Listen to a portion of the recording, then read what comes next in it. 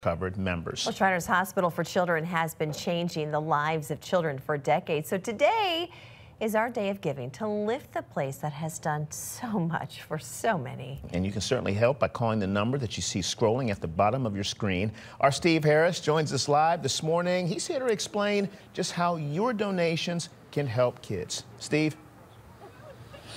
Yes, and I'll tell you what, my favorite thing right here, Madelyn, and you guys know, first story I ever did with Shriners was with you, and it was kind of fun because we were doing something about, you were showing kids how to braid their hair, how to jump rope. Tell me a little bit about that. Yes, so because of Shriners Hospitals for Children, I am able to adapt my everyday life, and I actually speak to schools about disability awareness, and I love to share the message that we all do things really unique and in different ways, and so I teach others how to braid their hair with one arm, or show kids, or how I paint my nails and weightlift and do all the wonderful things in my daily life. Now, you're going to be an occupational therapist. Yes. How did your time with Shriners influence what you want to do? Yes, so the wonderful thing about our occupational therapy department here is they have a camp now called Shrinability. It was called Hand Camp, and it's a camp for kids with upper limb differences. And what's really cool is that all the counselors and campers have upper limb differences. And so I got the opportunity to go back as a counselor, and I got to teach others with one arm how to do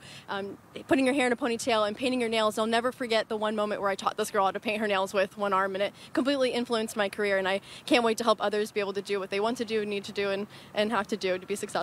Stories like that. If you had to tell donors in one thing today, what would you say?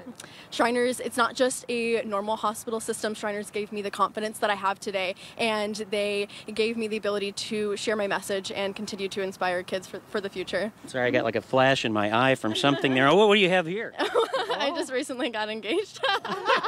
And I asked her if I could say that, and she said I could. So there you go. How about that? And graduating in December? Yes, I will graduate in December, and I can't wait to be an occupational therapist. Very, very good. So listen, you heard the story. You can help Shriners, help kids. Call to donate, 314-692-6448.